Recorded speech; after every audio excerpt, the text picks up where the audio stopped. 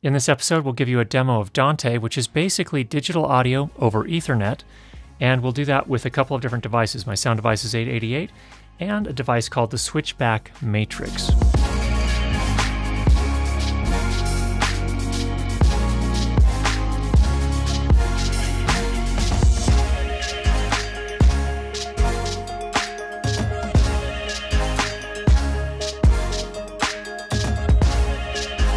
Now, first of all, this is just a demo, and really all I'm trying to do here is kind of explain to you some new technologies that are used on some of the larger productions, just so that you're aware that they're out there, and so that sometime in the future, if you are going to be working on a bigger production, you understand how this works. So the age-old problem with audio is, and this could be for live audio, production sound mixing for film and video, or any other kind of audio application, is how do you run cables long distances? It can be a real nightmare sometimes, and you have to run a massive bundle of cables from the mixing board all the way up to the stage, and a bunch of cables back as well. So that big bundle of cables called the snake is really difficult to work with. It takes a lot of work to get it out, and it's a massive cable. Often the diameter is huge, so it's a tripping hazard, so on and so forth. But there are a variety of ways now, especially with something called Dante, to solve that problem, where you only have to run a single Cat6 cable between your mixer and other devices on the network. Now, in our channel, we don't cover a lot about front-of-house sound or live sound reinforcement or any of those things, so we're going to talk about this a little bit more in the context of production sound for film and video. Now, first of all, what is Dante in a little bit more detail? Well, first of all, it's basically sending digital audio between various devices out on an Ethernet network. So that's not just the process of sending audio from a mixing board up to a stage box where you have a bunch of microphone inputs. That's one thing you can do with Dante, but it's much more than that. And in fact, there are a variety of technologies out there already between mixing boards and stage boxes, they're called. Stage boxes being a box with a whole bunch of microphone inputs and some outputs to feed audio into your power amplifiers and loudspeakers. Now, a bunch of mixing boards have technologies like that already. They're different from manufacturer to manufacturer, and really all they allow you to do is replace that snake, which is a huge, huge thing.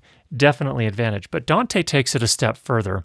Dante just doesn't replace a snake in a live sound situation. It allows you to have a whole network of different devices talking to each other. You can have transmitters and receivers on a Dante network. Obviously, a transmitter is sending digital audio from its device over to some other device on the network, and a receiver, of course, is receiving a digital stream over the network from another Dante device. Now, there's an app that you can run on your computer that's also connected to the Dante network that allows you to take care of all the routing setup. And it's very simple, and it works really, really well. Now, what's super important about digital audio is that, especially if you have multiple devices, all those devices have to be, absolutely have to be, in lock sync. They have to be synced up very, very, very well. And what Dante does over a network is that it goes and it checks for all of the Dante devices on the network, and it specifies one of them as the master clock. And then that master clock keeps all of the other devices on that Dante network in sync with each other with less than 1 millisecond of latency, which is pretty amazing. Now, one of the real advantages with Dante is that you just use standard gigabit Ethernet technology. This is using standard, here for example, I have a Cisco switch, and I'm also using just regular old Cat6 cabling. So you don't have to spend a ton of money on proprietary switches and cables and things of that nature. These are just all off the shelf that you can get at any technology store. Now you might think, oh, is this something brand new? Is it really a tested technology? How well does it hold up? It's actually not a new technology, and it's been used a lot more in the live sound world than it has been in production sound for film and video, although that is changing. And in fact, we'll give you a couple of examples of how you could use something like this.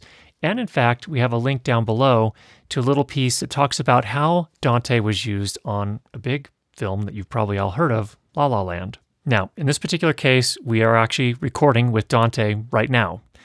This microphone is feeding into a device called the Switch Back M8RX, which is right here. This is the microphone input right here from my microphone, and it's coming into the M8RX. Now you'll notice that the M8RX also has an RJ45 jack with a Cat6 cable coming out of it, and what it's doing is it's taking the audio from this microphone. It has a preamplifier here with phantom power, and it's taking the audio from the microphone and converting it to digital. So it has a very high quality analog to digital converter in here, and then it's sending that audio out onto the Dante network. And we have this set up as a transmitter for input A. You can't really see it, it says B over here, but this is input A right here. Now, I actually have that routed over to my sound devices 888. You can see that's recording us right now. So what I've done is I set the sound devices 888 up, which is also a Dante-enabled device, and I've set it up to be a receiver for the audio from the Matrix.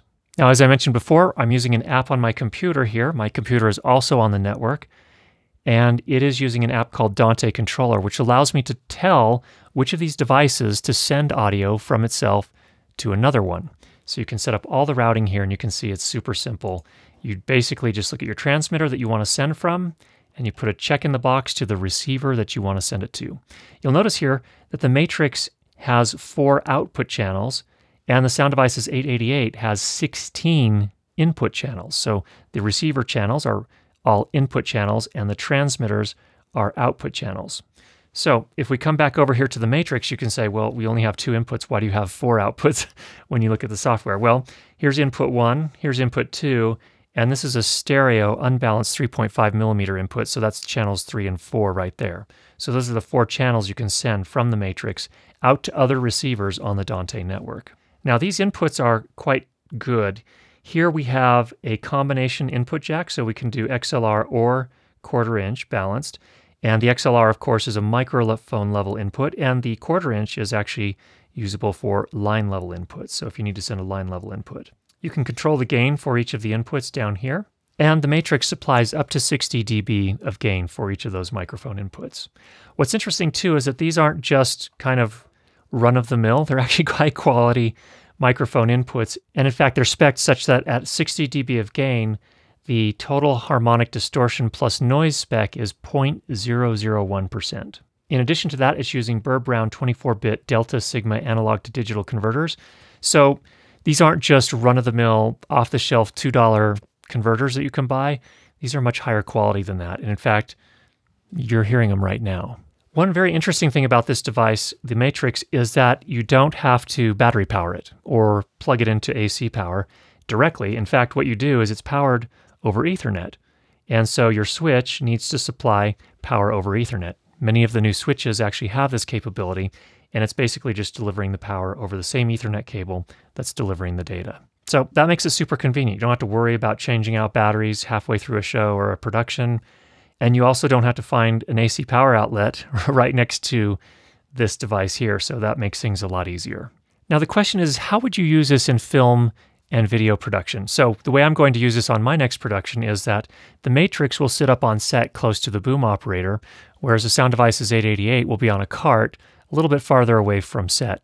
Typically on a big production, it would be in Video Village. That's where the mixer would sit.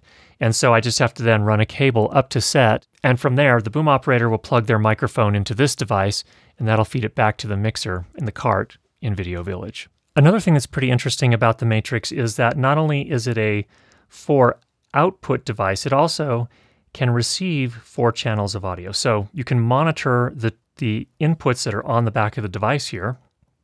And you just use these 3 knobs here. So this is for input A, this is input B, and this is inputs C and D, the 3.5 millimeter input.